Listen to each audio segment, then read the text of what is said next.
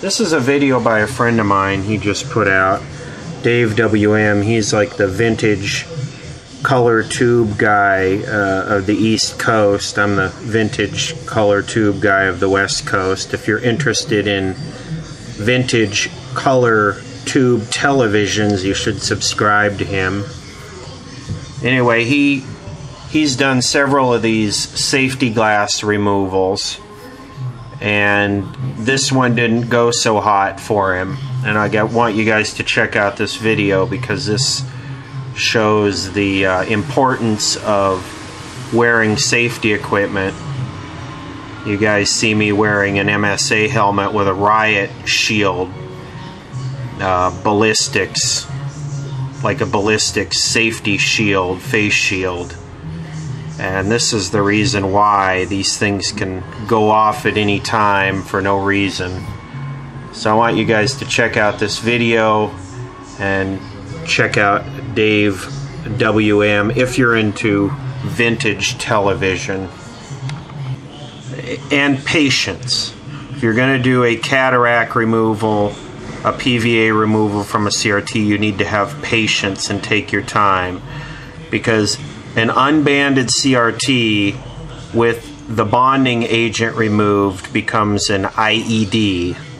It's no longer a CRT, it's an IED with that. Even once you put the safety glass back on with the silicone, it doesn't have the strength that it does with that bonding agent in there. I've said this before, it's like the plastic in a car windshield. Nice sunny day out here in Central Florida. A good day to do a CRT cataract removal.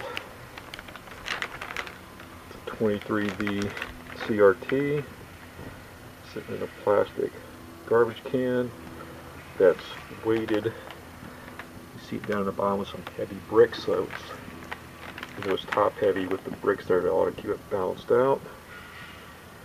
Let the sun heat it up a little bit. We've already removed some of the plastic around the edges. I'll be working my wedges, these clothespins in there, in a few minutes. And sometimes this happens. It's a really uneven pressure and you get a break, so this is trashed. Oh well. Sometimes you win, sometimes you lose. Got a face shield on it, so it's all good. Okay. Take 2 or 3. This is that same CRT I was working on that I was trying to remove the glass. It went horribly wrong when I apparently applied the incorrect kind of pressure to one of the corners of the safety glass. It broke, and I've been struggling with it ever since then to try to get the glass off. Once you lose your finger hold on the bottom of the glass and you get into the good solid PVA material, it becomes almost impossible to get it off. I'll give you an example. I got this plastic sheet trying to increase the heat, but here it is right now, and as you can see, it's a mess. It's all chipped up. This is me trying to get it loose. The glass is still in good shape. There's no scratches or anything. This is just the CRT itself. I got this one wedge in there. I'm trying to, I don't know if that's working anymore, but let's see what the temperature is. It's up to 120 degrees right now under the black plastic. It's not that hot. It's supposed to hit about 90 today. So we're hoping that with heat, and if I can get some pressure on there, I might still be able to get that thing loose. We'll see. More to come. Okay, let's see how this is coming. That's pretty good. 170 degrees.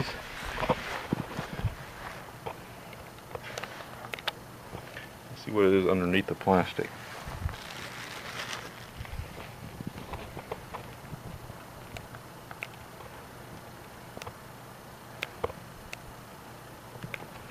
It's 150 degrees underneath the plastic.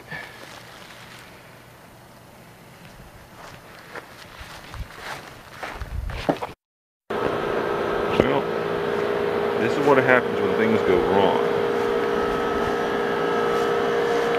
I came out this morning and just barely touched the screen. I just was going to attach that to the glass, and I just touched that edge to one edge of the glass. I mean, I don't mean bang it, I mean just touched it.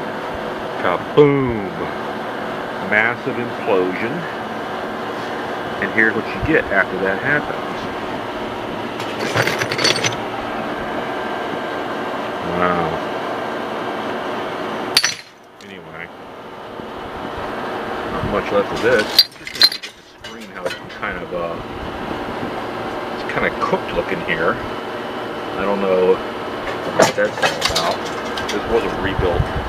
You can still see there's bits and pieces of fragments laying around. I don't know if you see that or not. Glass everywhere. Still making it up. So this is not without hazard. This is why you have to wear protective gear. You always see Shang with his combat gear on. This is why. Not a bad idea.